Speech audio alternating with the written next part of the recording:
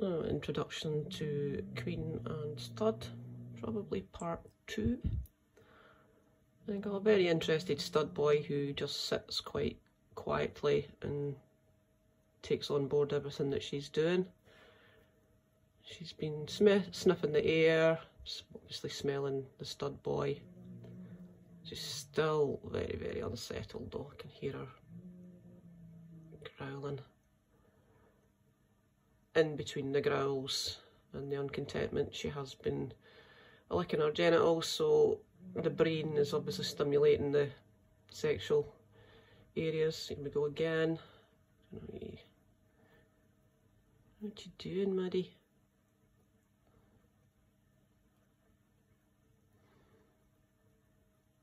Me lick, lick, lick. Good girl.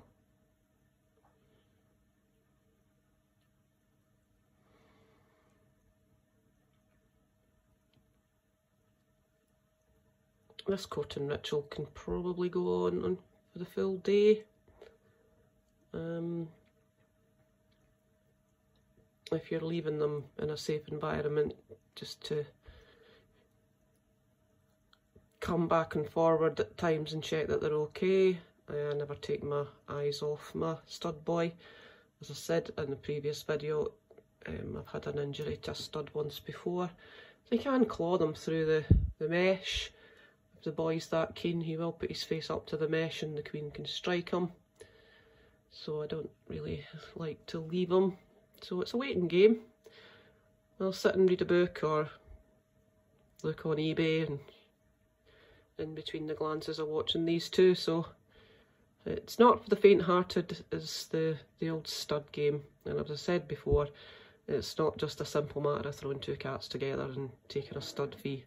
You do work for your stud fee, trust me. I've been doing this long enough to know how tedious it can get. It's not boring, it's interesting, but it's a waiting game. It's a different combination every time with different queens to the studs.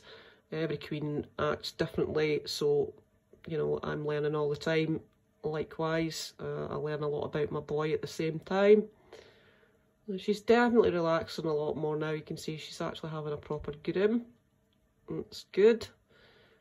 What might do shortly is close.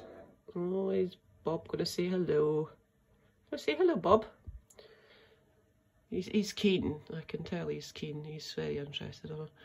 What I'll probably do in a wee while is I'll close off the door, and that will give her a break from Bob, and it also heightens the stimulation of wanting him back again. So we'll follow on in part 3 and we'll see how things progress. And thank you for watching.